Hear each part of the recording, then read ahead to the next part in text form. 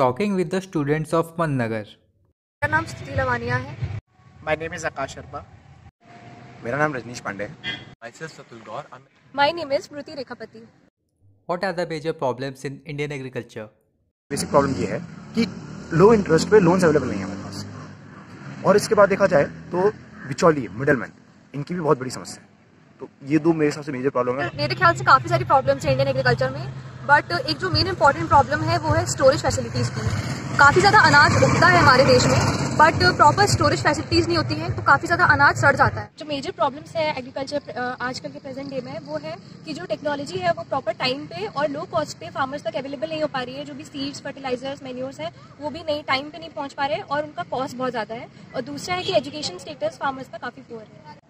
जो major problem है Indian agriculture में वो बेसिकली है communication gap between the farmers and the researchers, जिसकी वजह से एक जो इंपॉर्टेंट इन्फॉर्मेशन हो जाती है वो डिसेमिनेट हो जाती है और उन तक नहीं पहुंच पाती। कुछ मेजर प्रॉब्लम्स जो हमारी कंट्री में एग्रीकल्चर सेक्टर में ये है कि सबसे पहले स्मॉल और फ्रेगमेंटेड लैंड होल्डिंग्स हैं, जिसकी वजह से कल्चरल ऑपरेशन करना डिफिकल्ट हो जाता है। दूसरा पुअर इरिगेशन फैसिलिटीज़ है। तीसरा हमारा कंट्री एक रेन फेड एग्रीकल्चरल कंट्री है जिसमें हम through out the year rain पे डिपेंडेंट रहते हैं। चौथा एग्रीकल्चर मार्केटिंग एक मेजर इशू है, अब मेजर प्रॉब्लम है agriculture sector. Farmers, extension worker and scientists who require more development. Basically हम पूरे सिस्टम के लिए एक पर्टिकुलर सेक्टर को ब्लेम नहीं कर सकते। Like they all three are right eight their place, but as per मी मतलब एक्सटेंशन सिस्टम थोड़ा मोर इम्प्रूवमेंट चाहिए उसको और मोर डेवलप होना चाहिए। एक्सटेंशन फील्ड में ज़्यादा डेवलपमेंट की ज़रूरत है, क्योंकि वो एक ब्रिज की तरह, कनेक्टिंग लिंक की तरह एक्ट करते हैं साइंटिस्ट और फार्मर्स के बीच में। मेरे हिसाब से फार्मर्स वाला जो एरिया है वहाँ पर इंप्रूवमेंट चाहिए, क्योंकि बेसिकली अगर आप देखिए आपको नई टेक्नोलॉजी ला के इंट्रोड्यूस करते हैं, साइंटिस्ट बनाता है, एक्सटेंशन एजेंट एक्सप्लेन करता है, उसके बाद भी डिपेंड करता है फार्मर पे कि वो ले रहा है कि नहीं ले रहा है। मेरे हिसाब से सबसे ज़्यादा डेवलपमेंट फार्मर्स में चाहिए, बिकॉज वो बेसिक यूनिट होती है किसी भी एग्रीकल्चर सिस्टम में। अगर हम देखें डेवलपमेंट की ज़रूरत तीनों को है, पर जहाँ तक एक्सटेंशन वर्कर की बात है वो एक कड़ी है जो फार्मर और रिसर्चर को जोड़ रही है, और उस कड़ी का मजबूत होना बहुत ज़्यादा ज़रूरी है। Are you satisfied with the work of government? मेरे ख्याल से गवर्नमेंट अपनी तरफ से एफर्ट्स कर रही है, काफ़ी सारी योजनाएं हर दिन लॉन्च हो रही हैं, बट उनका प्रॉपर इम्प्लीमेंटेशन नहीं हो पा रहा है, तो उसके हिसाब से गवर्नमेंट को उस पर फोकस करना चाहिए। एज दे से there is an always scope for the improvement. सुधार काफ़ी हद तक और किया जा सकता है, पर जो गवर्नमेंट के एफर्ट्स आ रहे हैं वो काफ़ी सराहनीय हैं। मेरे हिसाब से बिल्कुल नहीं। भले ही गवर्नमेंट के पास 10-15 स्कीम्स हो, लेकिन कोई आउटपुट नहीं आ रहा, उनका कोई रिजल्ट नहीं निकल रहा। अभी तक प्रॉब्लम्स वैसी ही हैं, अभी तक भी सुसाइड्स हो ही रही हैं, ये दिक्कत हो ही रही है। तो मेरे हिसाब से गवर्नमेंट का सेटिस्फैक्टरी नहीं है। एज पर मी जो गवर्नमेंट का वर्क है वो थोड़ा सेटिस्फैक्टरी नहीं है ये, क्योंकि स्कीम्स वगैरह तो गवर्नमेंट कई सारी निकाल लेती है, बट उसका एग्जीक्यूशन पार्ट में थोड़ा प्रॉब्लम होता है। मुझे लगता है कि गवर्नमेंट ने बहुत सारी ऐसी स्कीम्स बनाई हैं जिससे कि फार्मर्स का डेवलपमेंट हो सके, पर उनके एग्जीक्यूशन और इम्प्लीमेंटेशन में प्रॉब्लम के कारण वो पहुंच नहीं पा रही है फार्मर्स तक। Any suggestions you want to give to the government? जहाँ तक मैं सोचता हूँ कि गवर्नमेंट को ज़्यादा से ज़्यादा जोर देना चाहिए उस कम्युनिकेशन गैप को फिल करने का, जो कि बन चुका है फार्मर्स और जो कि रिसर्चर्स और गवर्नमेंट की जो पॉलिसीज है उनके बीच में। मुझे लगता है कि गवर्नमेंट को डायरेक्टली फार्मर्स तक जाके उनकी प्रॉब्लम्स को समझ के उसे सॉल्व करने की ज़रूरत है, और जो मिडिल मैन है बीच में उनके रोल को कम से कम करने की ज़रूरत है। गवर्नमेंट को फाइनेंशियल एड देनी चाहिए ताकि फार्मर्स को मैन्योर, फर्टिलाइजर, पेस्टिसाइड खरीदने में ज़्यादा दिक्कत ना आए। दूसरा ये ऐड कर सकता हूँ मैं कि जो ई मार्केटिंग है उसको और ज़्यादा इंप्रूव करने की ज़रूरत है। तीसरा ये है कि उनके बच्चों को स्कॉलरशिप्स अवेलेबल होनी चाहिए ताकि वो खेतों में जाके काम ना करें और पढ़ाई पे थोड़ा मोर फोकस हो जाए। 10-15 स्कीम चलाने से बेटर है किसी एक पर फोकस करें और उसके अंदर तक जाएं कि क्या ये इसका रिजल्ट निकल रहा है नहीं निकल रहा। अपना एफर्ट वहाँ लगाए और अंदर तक जाए, ठीक है। 10-15 स्कीम से कोई फायदा नहीं होने वाला जबकि एक स्कीम सक्सेसफुल नहीं हो। नेक्स्ट मेरे हिसाब से ये करना चाहिए, जो हमारी कंट्री का एग्रीकल्चर बजट है जितना भी आता है हमारे पास, उसको गवर्नमेंट फोकस करे, ध्यान दे कि वो नीचे तक जा भी रहा है या नहीं, उससे फायदा पहुँच भी रहा है या नहीं। खाली ये डिसाइड कर देने से कि ये इतना होगा, ये इतना होगा, ये इतना होगा, यही काम नहीं होता है। गवर्नमेंट को अंदर तक जाना होगा और पता करना होगा, तब जाके आउटपुट निकलेगा। And I am sure basically government को एजुकेट करना चाहिए फार्मर्स को, वो काफ़ी इंपॉर्टेंट क्राइटेरिया है। इसके अलावा ट्रांसपोर्टेशन फैसिलिटीज़ को इंप्रूव करना चाहिए, जो कनेक्टिविटी है रूरल और अर्बन एरिया में उसको इंप्रूव करना चाहिए, तो जिससे फार्मर अपना सामान खुद ही आके आराम से बेच ले, तो उसमें कोई दिक्कत नहीं होगी। What are some differences between Indian farming and foreign farming? जो फॉरेन फार्मिंग है वो काफ़ी ज़्यादा एडवांस है इन टर्म्स ऑफ टेक्नोलॉजी। वहाँ पे इंटीग्रेटेड फार्मिंग सिस्टम्स का बहुत ज़्यादा यूज़ है और वेस्ट मैनेजमेंट टेक्निक्स भी काफ़ी एडवांस हैं, जो कि इंडियन फार्मिंग सिस्टम में लैकिंग है। पर जो इंडियन फार्मिंग सिस्टम है उसमें इंडिजिनस टेक्निक्स का बहुत ज़्यादा यूज़ है, एंशिएंट टेक्निक्स का, जो कि आज के प्रेजेंट डे एग्रीकल्चर में काफ़ी इंपॉर्टेंट रोल प्ले करते हैं। बेसिकली कंपेयर करें तो इंडिया में सबसे पहले लेबर इंटेंसिव फार्मिंग होती है, जहाँ पे ज़्यादा से ज़्यादा पीपल इन्वॉल्व होते हैं एग्रीकल्चर में। बाहर देश में क्या होता है, फॉरेन कंट्रीज़ में ये होता है कि मशीनरीज, एडवांस मशीनरी का यूज़ होता है और लेस पीपल इन्वॉल्व है एग्रीकल्चर में। दूसरा ये पॉइंट हो सकता है कि वहाँ पे हमारी कंट्री में जो एग्रीकल्चर वेदर डिपेंडेंट है और बेसिकली 2 से 3 क्रॉप ही एक साथ में उगाई जाती हैं। बाहर कंट्रीज़ में क्या होता है कि साइंटिफिक मेथड यूज़ होता है एग्रीकल्चर में और बेसिकली वहाँ पे मल्टीपल क्रॉपिंग का सिस्टम चलता है, तो कई सारी क्रॉप वो साल भर में उगा देते हैं। तीसरा ये होता है कि हमारे जो इंडिया में वो स्मॉल लैंड होल्डिंग्स हैं और बेसिकली 2 से 3 हेक्टेयर एवरेज लैंड होल्डिंग है हमारी कंट्री का।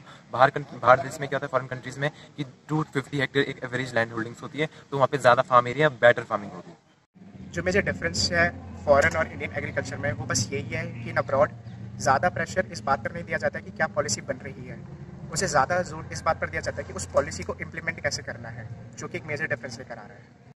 अगर हम इंडियन फार्मिंग सिस्टम की बात करें तो नॉर्मली यहाँ पे मैनुअल लेबर का यूज़ काफ़ी ज़्यादा वो होता है, वेराज अगर हम फॉरेन फार्मिंग की बात करें तो वहाँ पे मशीनरी का काफ़ी ज़्यादा यूज़ होता है, वहाँ पे टेक्नोलॉजी का एफिशिएंट यूज़ किया जाता है। And on the other side basically अगर हम फार्मर्स की बात करें, इंडियन फार्मर्स की, तो यहाँ पे लिटरेसी लेवल फार्मर्स में काफ़ी लो है। वेराज अगर हम फॉरेन फार्मिंग की बात करें तो वहाँ पे लिटरेसी लेवल काफ़ी हाई होता है, तो वो ज़्यादा एफिशिएंटली यूज़ कर सकते हैं हर चीज़ टेक्नोलॉजी को। देखिए, फॉरेन फार्मिंग में वो लोग इंस्ट्रूमेंट्स और मशीन्स का बहुत इस्तेमाल करते हैं लार्ज स्केल पर, जबकि हमारे यहाँ उतना नहीं होता। और वो काफ़ी तरह की डिफरेंट क्रॉप्स उगाते हैं, एक्सपेरिमेंटल क्रॉप्स उगाते हैं, जबकि हम लोग जनरली 2-3 मेजर क्रॉप्स के अंदर समझ जाते हैं, इतना ही उगाते हैं। और उन नई टेक्नोलॉजीज़ को एक्सेप्ट करने में बिल्कुल झिझक नहीं करते, जबकि हमारे ऐसा नहीं होता है। हमें नई टेक्नोलॉजी को लेने के लिए टाइम लगता है, उसको इम्प्लीमेंट करने में बहुत टाइम लगता है, जबकि वहाँ इतना टाइम नहीं लगता। How to motivate youth towards agriculture? Youth को मोटिवेट करने के लिए हम कुछ स्टेप्स ले सकते हैं, जैसे सबसे पहले हमें जो सोशल मीडिया है उसको एग्रीकल्चर से लिंक करना होगा। दूसरा हम ये कर सकते हैं कि हमें ज़्यादा से ज़्यादा use ICT, information and communication technology का करना होगा। किसी का इंटरेस्ट क्यों डेवलप होता है, वो देखता है आसपास कि अच्छा इसमें ऐसा है, इसमें इतना प्रॉफिट है, इसमें ये है, तब जाके उसका इंटरेस्ट डेवलप होता है। अभी हमारा युवा जो रूरल बैकग्राउंड से है या कहीं से भी, वो एग्रीकल्चर में क्या देखना है, वो क्या देख रहा है, खाली लॉस, स्ट्रेस, टेंशन। इससे इंटरेस्ट बिल्कुल नहीं आएगा। हमें उनको बचपन से ही गवर्नमेंट को एक्चुअल में ऐसी एजुकेशन भी देनी चाहिए और हमको बचपन से सिखाना चाहिए कि ये एग्रीकल्चर में बेनिफिट है, क्योंकि agriculture is the root of any civilisation. बिना एग्रीकल्चर कुछ नहीं है। हमें इतना करना है कि जितना IT में इंटरेस्ट है लोगों का, उतना ही एग्रीकल्चर में इंटरेस्ट आ जाए। ये हमारा फर्स्ट एफर्ट होना चाहिए। जैसे कि पहले तो मिनिमम सपोर्ट प्राइस है, उसको इंक्रीज कर दिया जाए तो उससे काफ़ी लोग को एक सिक्योरिटी टाइप की मिलेगी कि हाँ बेटर है। और दूसरा तरीका ये है कि गवर्नमेंट डिफरेंट टाइप के इंसेंटिव्स दे यूथ को, तो उसके थ्रू भी लोग प्रमोट होंगे फार्मिंग के प्रति। Moral acceptance from the society and financial support from the government, अगर ये दोनों चीज़ें मिल जाए तो काफ़ी सुधार देखा जा सकता है इस फील्ड में। यूथ को एग्रीकल्चर की तरफ अट्रैक्ट करने के लिए हम गांव में जाके अलग अलग सेशन सेमिनार्स ऑर्गेनाइज कर सकते हैं, जो कि उन्हें बताएगा कि इसमें उनके क्या क्या फ़ायदे हैं, और गवर्नमेंट उन्हें लैंड लीज और उनके लोन की अवेलेबिलिटी को और ज़्यादा इजी बना सकता है और उन्हें सब्सिडीज प्रोवाइड कर सकता है उनके रिक्वायरमेंट्स की। How to motivate students to choose agriculture as a career? It's the responsibility of the each and every member of the society कि वो एक स्पिरिट जगा सके पूरे यूथ और स्टूडेंट्स के बीच में, ताकि वो एग्रीकल्चर को एज एन करियर ऑप्शन ले सके with full respect and pride. Schools में जाके हम स्टूडेंट्स को अवेयर कर सकते हैं, उनकी काउंसलिंग्स और मतलब करके बता सकते हैं उन्हें कि सिर्फ 12th के बाद इंजीनियरिंग और मेडिकल फील्ड ही नहीं बल्कि एग्रीकल्चर भी एक बहुत बड़ा फील्ड है, जिसमें कि वो ग्रेजुएट होने के बाद अलग अलग स्ट्रीम्स में जा सकते हैं और अपना फ्यूचर और भी अच्छा बना सकते हैं। तो हम कुछ भी कैसे चूज करते हैं, आप खुद का एग्जाम्पल लेकर देखूँ तो हमारे जो सराउंडिंग होता है, वातावरण, उससे हमको पता लगता है कि अच्छा यहाँ इंस्पिरेशन है। तो माना कि हम इमीडिएटली नहीं हो सकते हैं, लेकिन हम एज ए स्टार्ट कर सकते हैं। हम इस जनरेशन से स्टार्ट करते हैं ताकि एक नया एग्रीकल्चर का वातावरण, जैसे मेडिकल इंजीनियरिंग का है, वैसे एक एग्रीकल्चर का भी वातावरण हम जनरेट कर सकते हैं अपने सराउंडिंग, जिससे कि हमारी आने वाली जनरेशन को लगेगा कि अच्छा ये भी एक ऑप्शन है। अभी तक बहुत कम लोग जानते हैं चीज़ों के बारे में। और एक करियर का अल्टीमेट क्या होता है, अल्टीमेट इंसान को सेटिस्फेक्शन। किसी का पेट भरने ज़्यादा सेटिस्फेक्शन आपको कहाँ मिलेगा, आप ये बताइए। कि हमें जो एग्रीकल्चर है as a subject primary level से इंक्लूड करना होगा। उससे क्या होगा कि बच्चे का एग्रीकल्चर में इंटरेस्ट डेवलप होगा, उसको नॉलेज पता चलेगा, उसका एग्रीकल्चर स्कोप पता चलेगा, एग्रीकल्चर के बारे में बहुत सारी नॉलेज होगी और एज अ करियर चूज कर सकता है। दूसरा ये हो सकता है कि हमें बेसिकली आजकल के यूथ सोशल मीडिया में ज़्यादा इन्वॉल्व होते हैं, तो हम सोशल मीडिया को एग्रीकल्चर से लिंक करके बच्चों के साथ इनकॉर्पोरेट करके भी कर सकते हैं। नॉर्मली मैक्सिमम स्कूल्स में फिजिक्स, केमिस्ट्री, बायोलॉजी, मैथ्स ही अवेलेबल होती है एंड काफ़ी कम स्कूल्स में ही agriculture as a subject available है। तो आई गेस हमें एग्रीकल्चर को और स्कूल्स में इंट्रोड्यूस करना चाहिए, क्योंकि काफ़ी लिमिटेड एरिया में अवेलेबल है। What is the strength of Indian agriculture? अगर हम इंडिया की एग्रीकल्चरल स्ट्रेंथ देखें तो इंडिया के पास वास्ट डाइवर्सिटी है नेचुरल रिसोर्सेज की, चाहे वो किसी भी टर्म्स में मिला, लाइक क्लाइमेट ले, वाटर ले, लैंड ले, लेबर ले, फ्लोरा ले, फौना ले, तो हर टर्म्स में इंडिया के पास वास्ट अबंडेंस है किसी भी चीज़ की। दूसरा हम देखें तो इंडिया एक हमारे लिए प्राइड की बात है कि इंडिया कई सारी क्रॉप्स का लार्जेस्ट प्रोड्यूसर है वर्ल्ड में। जैसे India is the largest producer of cashew nut, coconut, ginger, turmeric etcetera etcetera. और एक बात मैं आपको बताना चाहूँगा कि 10% जो फ्रूट प्रोडक्शन है वर्ल्ड का वो इंडिया अकाउंट करता है, तो ये हमारे लिए प्राइड की बात है। जो स्ट्रेंथ है इंडियन एग्रीकल्चर की वो है कि यहाँ की जो क्लाइमेटिक कंडीशन है वो हर तरह की फार्मिंग को फेवर करता है। और दूसरा ये है कि यहाँ की जो नेचुरल रिसोर्सेज की अवेलेबिलिटी है, लैंड, वाटर, वो काफ़ी ज़्यादा अच्छी है, जिससे कि हम बहुत ज़्यादा आउटपुट प्रोड्यूस कर सकते हैं। और तीसरा ये है कि हमारी जो पॉपुलेशन है वो काफ़ी ज़्यादा है, तो ह्यूमन रिसोर्सेज हमारी कंट्री के बहुत रिच है, तो उसको हमें कंस्ट्रक्टिव वे में यूज़ कर सकते हैं। सीधा सा आंसर है spirit of the farmers, because the farmers take agriculture not as an job but as a way of living. वो उसे अपनी ज़िंदगी का एक हिस्सा मांगते हैं, जो कि सबसे बड़ी ताकत है इंडियन एग्रीकल्चर की। स्ट्रेंथ ऑफ इंडियन एग्रीकल्चर ये है बेसिकली यहाँ पे डाइवर्स फ्लोरा एंड फौना है। Apart from this various agriculture research institutes are also available. In India agriculture is not a business, it is worship. क्योंकि हम मिट्टी की पूजा करते हैं, हमारे यहाँ ये कल्चर में आता है, हम जुड़े हुए हैं इससे अंदर तक, तो हम ये काम दिल से करते हैं, इसलिए हम बहुत एफर्ट लगा सकते हैं इसमें।